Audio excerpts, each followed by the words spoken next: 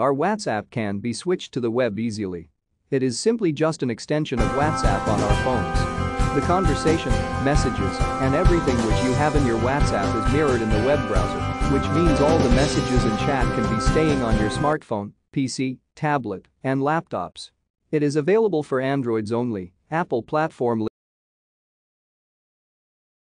delivered, and senior content. Many of us might not know that we can actually find out the time when the message was delivered and even find out whether it's seen or not. You may know when your friends are ignoring you by tapping and holding on to a particular message and tap to info to get the evidence. This procedure is for Androids. For iOS, messages just need to be swiped to the left, and there you go with the INF8 mute group conversations. You might be in a certain group chat for a while and later you leave. All you are left with is noises of notification by your friends. Get rid of this annoyance by going to the menu of your group chat for Android, and for iOS go to the group name and tap mute. You can mute this entire annoyance for 8 hours, 1 week and even for a year. For Androids, no sound pollution, but just the notification bar stays busy7. Email your conversation. There can be any reason for which you might need to email your chats. There are options where you may send your chats with emoji embedded to your email, and you might even attach files or photos. Android users, tap to menu then tap more, and there you find email chats.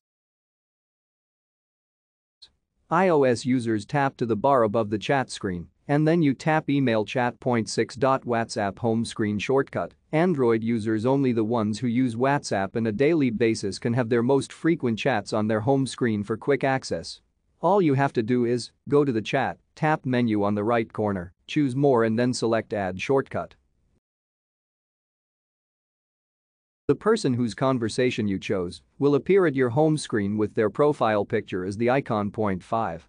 Last seen option. You don't want your friends to know the time when you were seen last online. iOS, go to the setting tab, or Android, app menu, then select account and then select privacy. You may disable the last seen time label, and you can also adjust the privacy of your current status or profile picture from the unknown contacts to be seen. 4. Share your location. People who like to keep their locations updated to their friends need this. Share locations wherever you go. iOS users, tap to share button at the bottom left, then choose share location. Android users, choose the attachment icon that's designed like a paperclip, and then choose location, where you can opt to send your position. 3. Prevent saving media. You may prevent your phone space to be eaten up by the synced up places where all your WhatsApp images and files get saved automatically. iOS users can select their settings tab, choose chat settings and disable save incoming media. There is nothing like this on Androids, as there is a separate folder created to save all the WhatsApp files, but all platforms may disable it by blocking the saving media. 2. Forward messages or images. You may forward your important messages or images to anyone by Android, tap and hold on the message entry, tap forward button, and then choose contacts from your list to which you want to send. iOS, hold on tapping to the message entry, and then select standard iOS share menu to get back to your WhatsApp. 1. Backups and switching. Android does its backup every day by itself, where else iOS needs to be done manually. Turn to chat, then to chat settings, and there you find chat backups that connects your app to iCloud. This